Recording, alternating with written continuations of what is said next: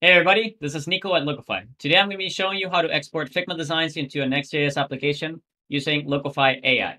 Locofy is a tool that allows you to export Figma designs all the way into your production-ready front-end code.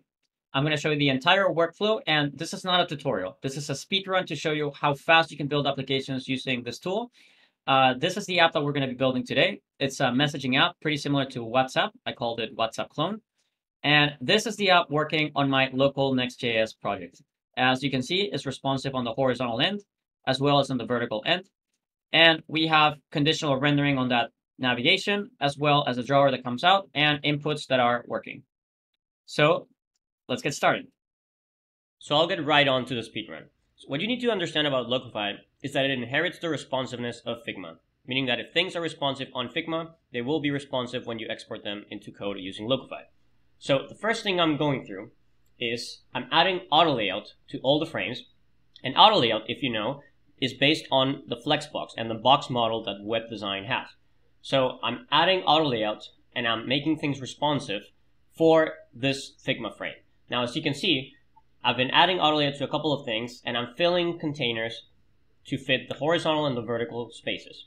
As you can see, the header and that input element at the bottom, I'm making everything fill the horizontal space so that when I resize the frame itself on Figma, it's pretty responsive. So now I'm going to focus on vertical scrolling. And after finishing up with this right container, which is the chats, I'm going to move forward to editing the left container. I'm now going to clip the content of this messages container, and inside where messages are, I'm going on the Figma prototype and setting the orientation of the scroll to vertical. I'm going to duplicate the messages so Figma recognizes that it has a scroll view. And now I'm going to go to the left side. Now I'm going to keep adding auto layout to the left frame, and I'm going to fill the available space. Then I'm going to set the chat icon to an absolute position so it sticks to the bottom right. And I'm also going to add some constraints so that when the window resizes vertically, it stays aligned to the bottom right of that relative container. I'm going to keep adding auto layout and fill to these inner contents, and I'm going to set that header to be filling the container, and finally adding some margins so it looks like the original designs. Finally, I'm going to go ahead and duplicate these elements so Figma recognizes that it's a vertical scroll.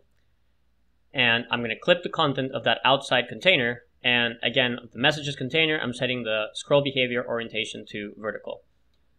So now we're ready to prototype on the Locofy plugin. And when I open it up, you'll see that if I preview this,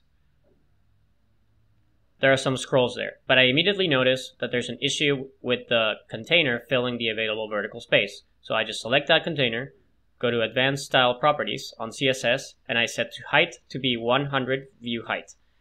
That will make sure that our main messages container responds to the vertical size of the screen. And as you may notice, our scrolls are working and our vertical resizing is all good to go. So now the next step is tagging the input elements to make our designs more live. So that's where the Locofy tagging system comes in. So I'm going to tag these inputs as, well, inputs. I immediately notice that this lower input doesn't have auto layout on its main container, so I'm setting auto layout to the outer container and setting the text to fill. Now I'm going to tag it as an input again, with no specific library styling. You can add Material UI and others, but now I'm not going to add any styling. And now we're ready to prototype again and open up the preview. And if you take a closer look, the inputs are now working. Now I immediately notice that they have this weird outline, so let's remove that. The way to remove it is just select the text element, the text input that you tagged, and go to styling and go to the very bottom where it says Advanced CSS Properties and set the outline to be none. I'm doing it again for this lower container. Go to styling, Advanced Properties, outline, none. I'm going to click done. And if you see now, there is no outline. So our inputs are finally fully working. Now the next part of the process is making our app responsive, not only from a horizontal perspective, but also from a conditional rendering perspective. We want to hide this messages container when we reach a certain breakpoint and opening it up as a drawer. So I've created a drawer container which I am now going to tag as a drawer. I've just duplicated the original one, and I'm tagging it as a drawer. And now I am targeting a button. I'm tagging it as a button. And I'm going to select an action to this button that opens up our drawer. So I'm going to Actions there and selecting our drawer. And now I'm going to preview this. And as you can see, well, this is not responsive yet, but if I click the button, it opens up the drawer. Now, I'm going to hide this messages container on tablet. So I'm hiding it when it reaches that breakpoint. And I'm going to preview that to see if it works. So when we reach the breakpoint, it hides the left chat, and I can open up the drawer. Now, I see some issues with responsiveness regarding the header, as well as that warning message. So I'm going to make this fill. I'm going to make that fill too, so it responds appropriately. And the next thing is this warning message. I'm going to select the text and I'm going to make it fill, so it's responsive. And when it reaches the tablet, instead of making it fixed, I'm going to fill the available space with that warning message. So everything is working.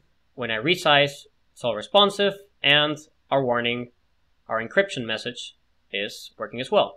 I'm going to do one more thing here. I'm just going to select it, and I'm going to add some additional margins so that it looks a little bit better. On tablet, I'm adding the margin of 20 pixels. And there you have it. It's responsive, looking great, our inputs are working, and everything is working as expected.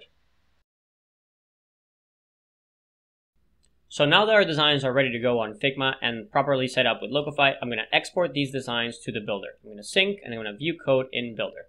This is going to open up, and this is where we're going to be building the components and exporting the code to GitHub. As you can see, everything is working as expected. So I'm going to go ahead and sync the project with my GitHub repo. I'm going to connect to GitHub here. And I'm going to create a new repository called Speedrun Messages. I'm going to confirm and branch. And finally, I'm going to push to GitHub. This is going to create a new repository on my GitHub account.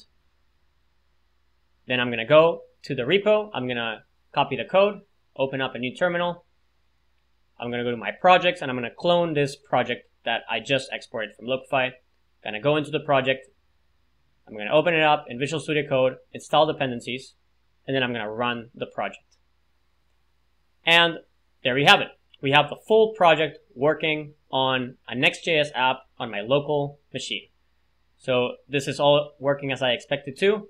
The responsiveness is working as well. So you can see our conditional rendering is working there.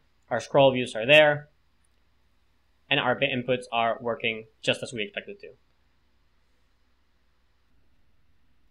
So now I'm going to head over to a code, and I'm going to see the exported code that Locofy generated. And as you can see, it's generating just a single page with everything that we've exported.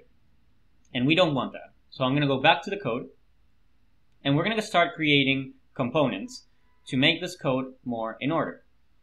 So the first component I'm actually going to create is this messages container. So I'm clicking create components of this messages container. I'm just going to call it messages container.